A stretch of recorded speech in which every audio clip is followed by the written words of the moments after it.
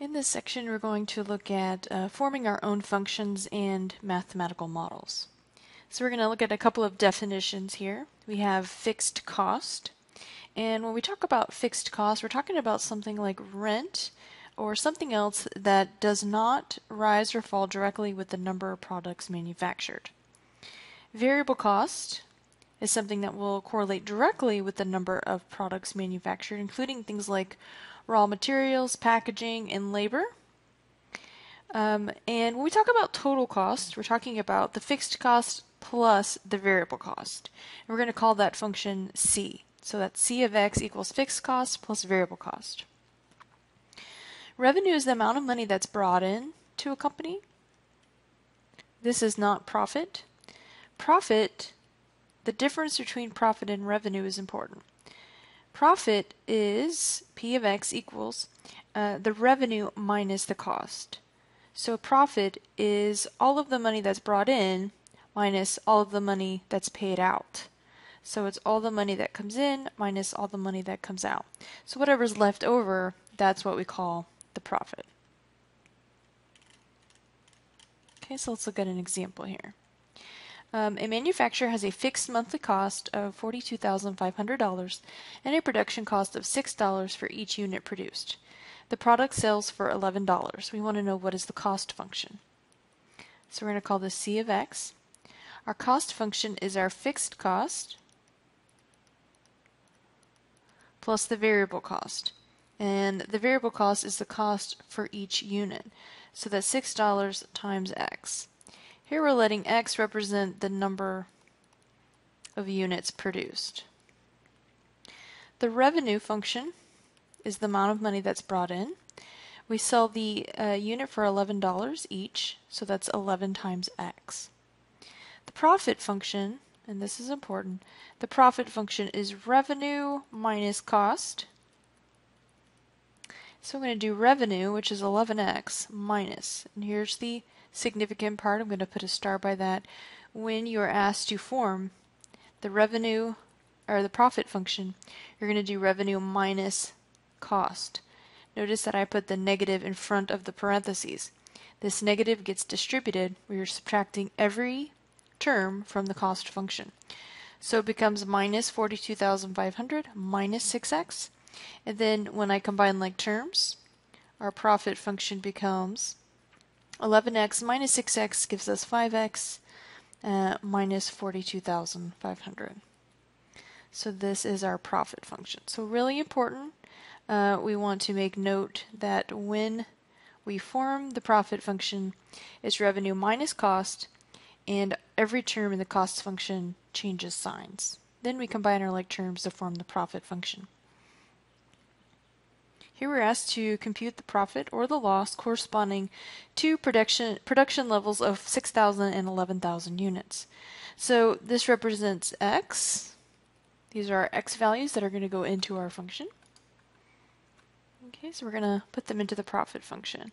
So we have a profit of, let's see, 6,000 units. So what is the profit when we produce 6,000 units? So it's going to be 5 times x minus 42,500. So we're going to put that 6,000 in place of x in our function. Okay, we're going to just throw that into the calculator and I get negative 12,500.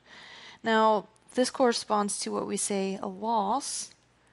We call that a loss because we are losing money, we're not making money when we are producing 6,000 units. So now we're going to test what happens if we produce 11,000 units, assuming we make and sell all of these units. We're going to put this into our profit function, and we're going to put this into our calculator, and I get 12,500, and that's a positive value, and this is our profit. So we've actually made money if we produce 11,000 units.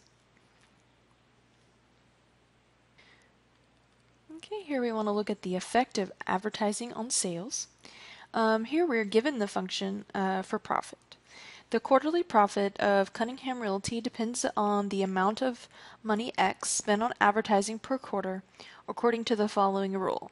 So this is our profit function. I want to make note of something here. There's a negative right here. That long line is a negative. So that's negative 1/8 x squared plus 7x plus 30.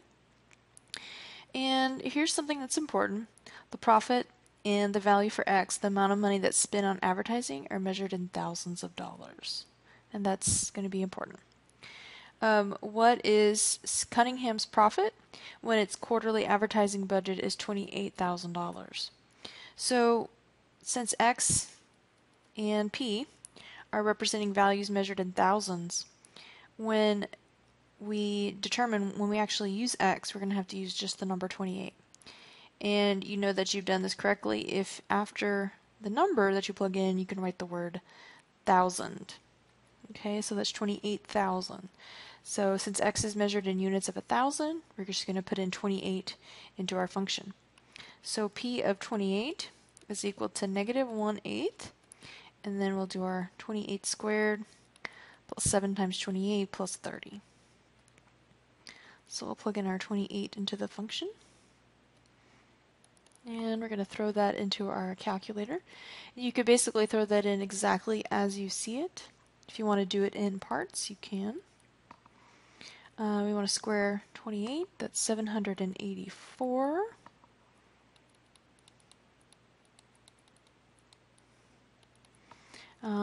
Multiplying by negative 1/8 is basically the same thing as dividing by 8. If I do that part right there, I get negative 98. And here I get 128. So whether you throw it all into your calculator at once or you do it in little parts following order of operations, you should get 128 at the end. And remember that this represents thousands, so 128,000. So the profit that is realized when the advertising budget is $28,000, the profit becomes $128,000. So let's just go ahead and write that out. The profit is $128,000.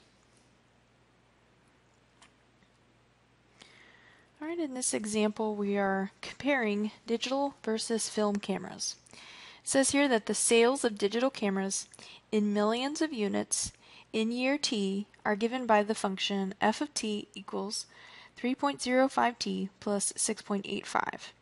And this function is given to us for years from 0 to 3. Okay, the same thing down here. Where t equals 0 corresponds to the year 2001. So let's just make something out really quick. T equals 0, 2001. Therefore, t equals 1 would be 2002. T equals 2 then would be 2003. T equals 3 corresponds to 2004. So we're talking about years after 2001. So that's our function for digital cameras. And it says, over that same period, the sales of film cameras in millions of units are given by g of t. And we're given that function. First thing we're asked to do is show that more film cameras than digital cameras were sold in 2001. So since we're talking about a specific year, 2001, we want to use a t value that corresponds to 2001 in both functions. So first of all, let's evaluate this. This is part A in the digital function. So f of something equals 3.05 times something plus 6.85. Now we're talking about the year 2001, which corresponds to what we said t equals 0. So we're going to plug a 0 value in place of t. This turns out to be pretty simple. Don't even need a calculator. 3.05 times 0 is 0 plus 6.85. We get 6.85. Keep in mind that we're talking about millions of units. Okay, now we're going to do the same thing for film. So our film function, g of t,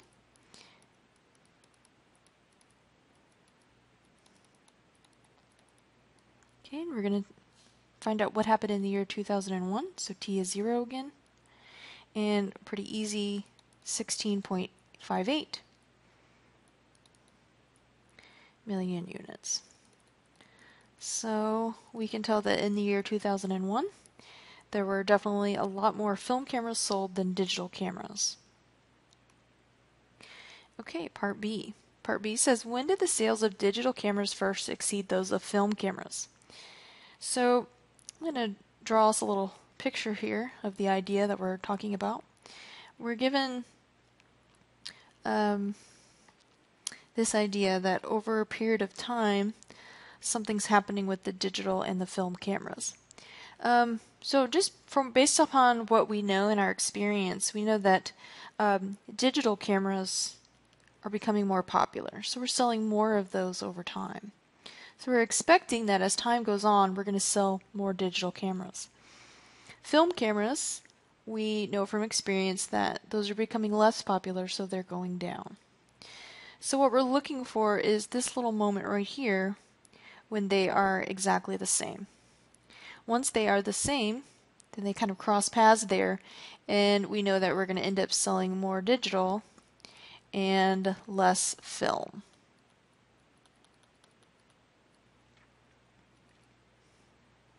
Alright, so what we're going to do is we're going to find that little point there. We call that the equilibrium point, the point at which they are the same.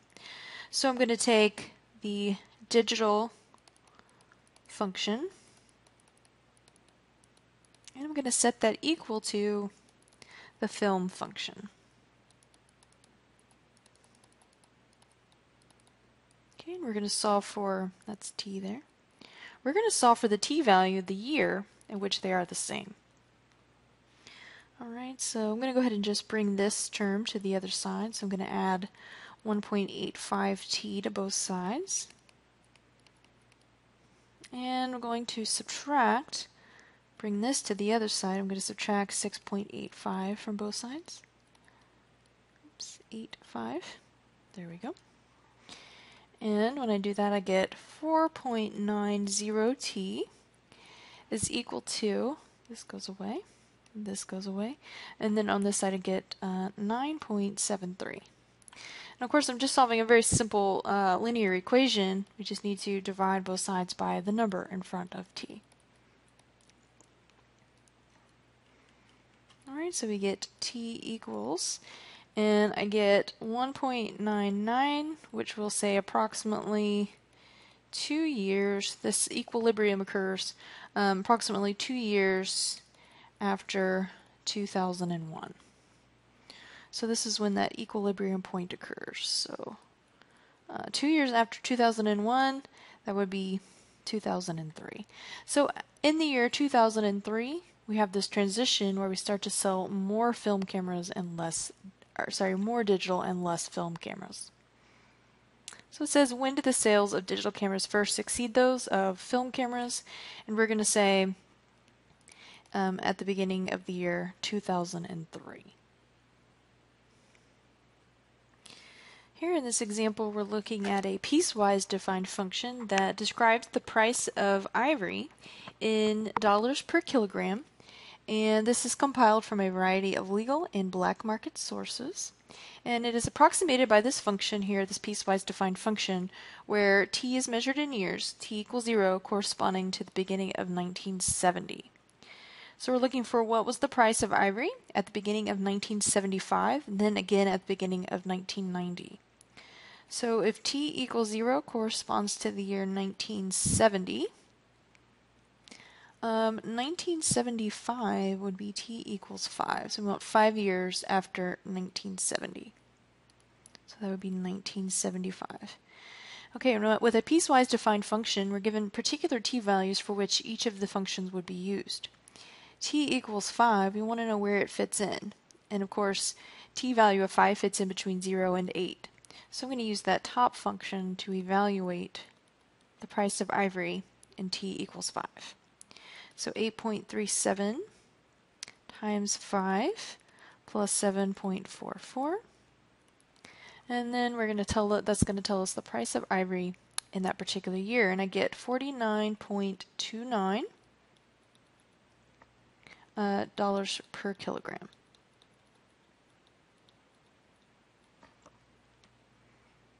All right. Now, the next question says, what is the price of ivory in 1990? We want to know how many years after 1970 this is. And this is, of course, 20 years after 1970. So we're looking for t equals 20. So we're going to plug 20 as a t value into our function. Which equation do I use? Right? T equals 20 fits between 8 and 30. So we're going to use the second equation this time to evaluate at t equals 20. Okay, we throw that into our function. We get $108.48 per kilogram. Alright, so we make sure that we know how to use piecewise defined functions.